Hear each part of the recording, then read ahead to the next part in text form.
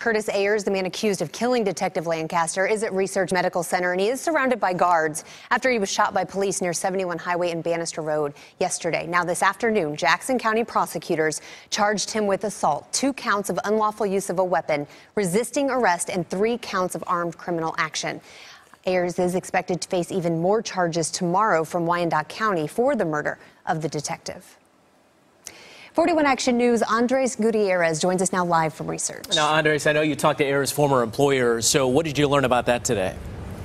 Yeah, Mike, his former boss didn't want to be identified, but he did say that he gave Curtis Ayers a chance, but it was a completely different person under the influence of drugs and alcohol.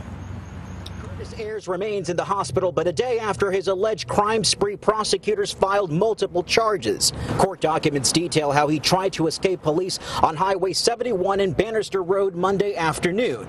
They say Ayers wounded one woman, then opened fire at another driver. Ayers was eventually stopped by an officer's rifle. The 28-year-old was on the run after the shooting death of KCK Detective Brad Lancaster about 30 miles away near the Hollywood Casino. That sparked a massive manhunt.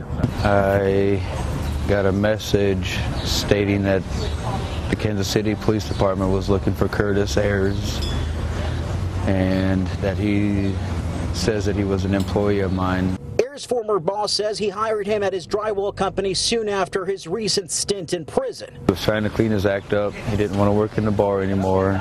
I gave him a chance.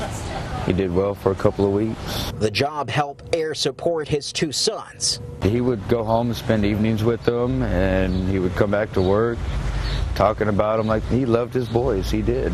But his boss says Ayers fought addictions, and on the 4th week of his employment began to notice Ayers under the influence. He says that may have played a factor in Monday's acts of violence. The Curtis I knew sober would not have done that, would not have ran around with the gun. And now both Ayers and the woman he shot along Highway 71 are in stable condition here at Research Medical Center. Ayers' bond is set at $250,000. Reporting live in Kansas City this evening, Andres Gutierrez, 41 Action News.